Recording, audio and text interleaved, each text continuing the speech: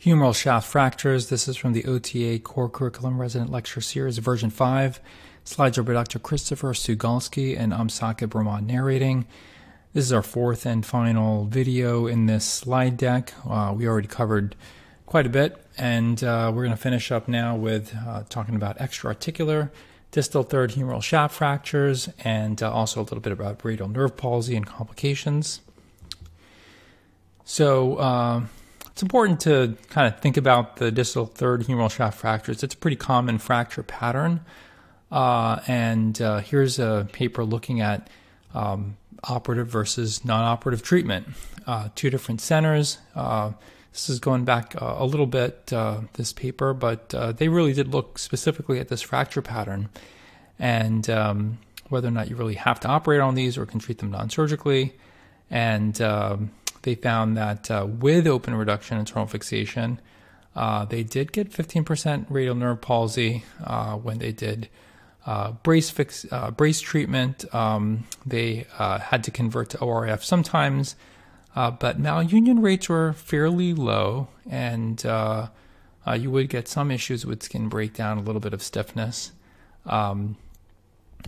But their conclusions were that operative management certainly can provide more predictable alignment and quicker return to function, but there is a non-negligible risk of iatrogenic nerve palsy and potential infections.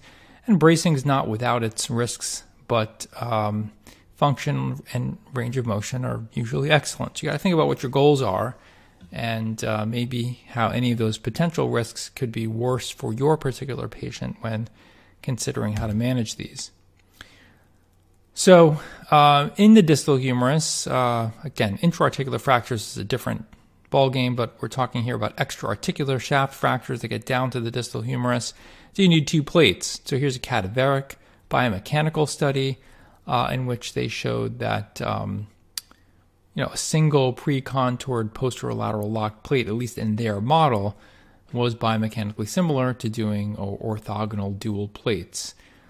So keep that in mind with certain fracture patterns, and of course with experience you'll get a better sense of when you really need to add a second plate.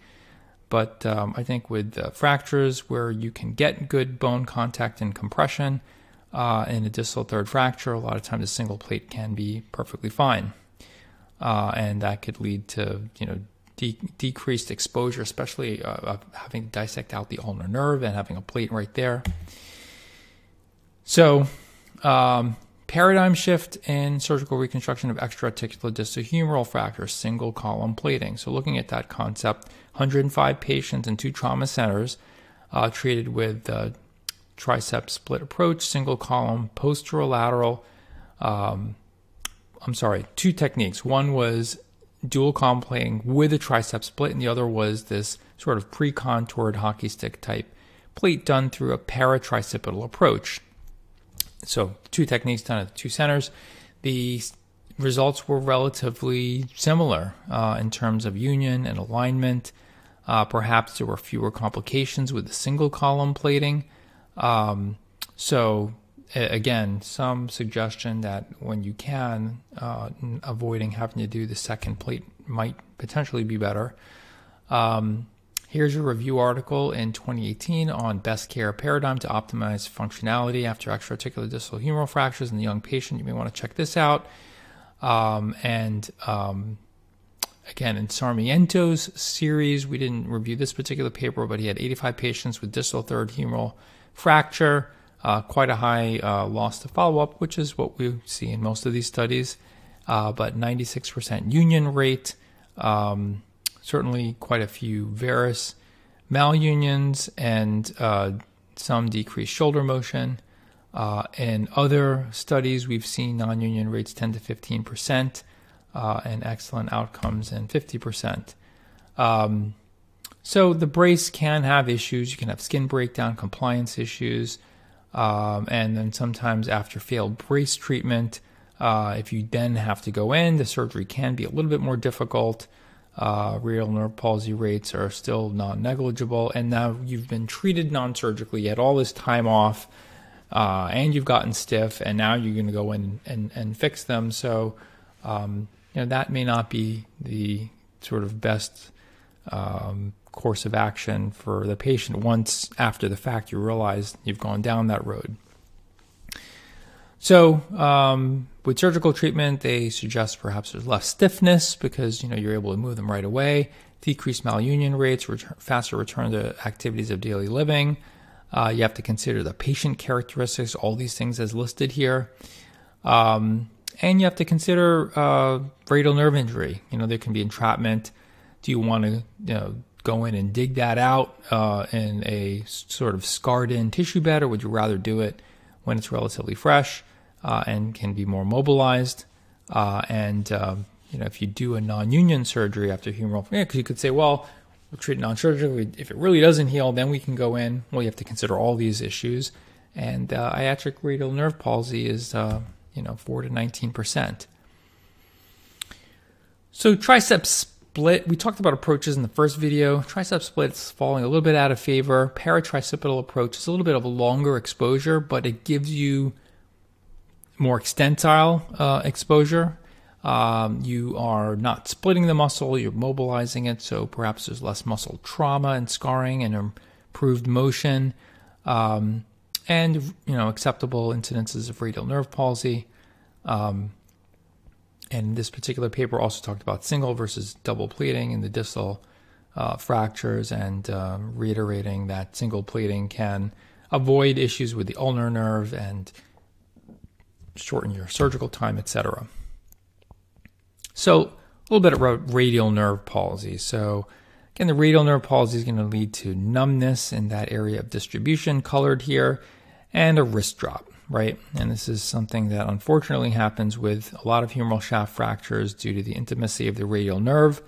And the distal third fractures tend to be associated with these quite a bit as well, but these can happen in mid-shaft fractures just as easily, but the so-called Holstein-Lewis fracture is this sort of distal third fracture and is associated with the radial nerve palsy. So in this paper, 2005, systematic review, 11.8% radial nerve palsy with increased frequency in the mid to distal fractures. And most, but not all, will recover. So 70% is a good number, but it's not a great number that will recover. So that's what you can kind of tell a patient. Now, iatrogenic nerve palsy can occur with both anterior and posterior approaches as well. And this is a retrospective study looking at preop radial nerve palsy and iatrogenic radial nerve palsy. And most of those resolve and did not require surgery, but it's still a little bit anxiety-provoking for the surgeon and the patient when that occurs.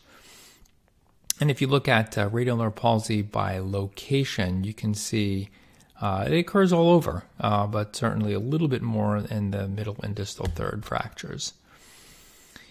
So another systematic review by Dr. Ilias and JAAOS in 2020, again showing about 70+% spontaneous recovery. And they said that early exploration is associated with better recovery of nerve function, but it's not clear if there was causation. Non-union.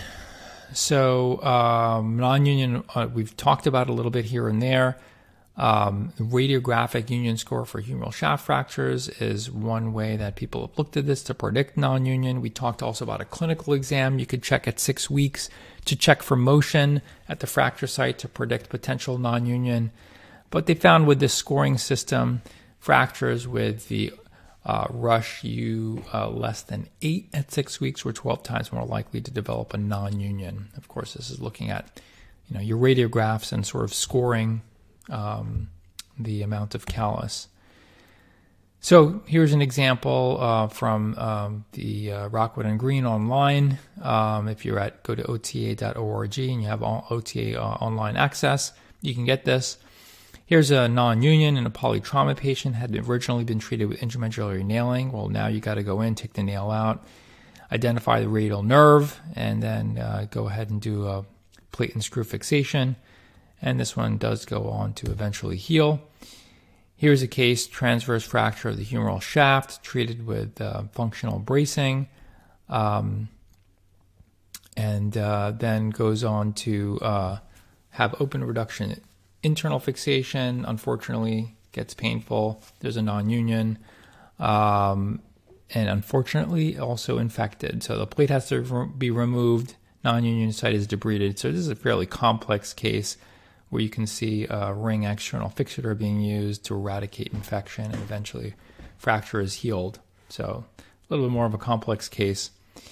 So in summary, most uncomplicated humeral shaft fractures will do well with non-op management and a functional brace. But recent studies report non-union rates 10 to 25%, which is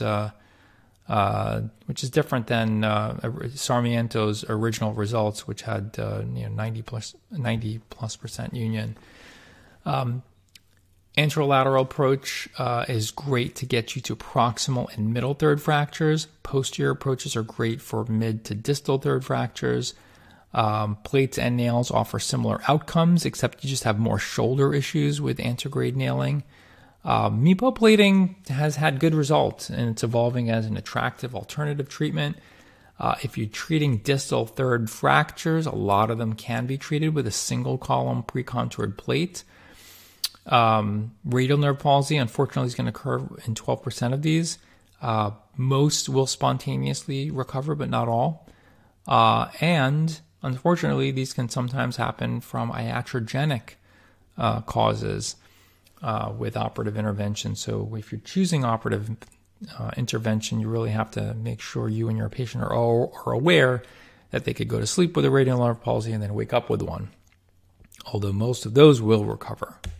A lot of references, so I'll give you a second here. If you need to pause, take a look, and check out any of the papers and the references here for this slide deck. Thank you.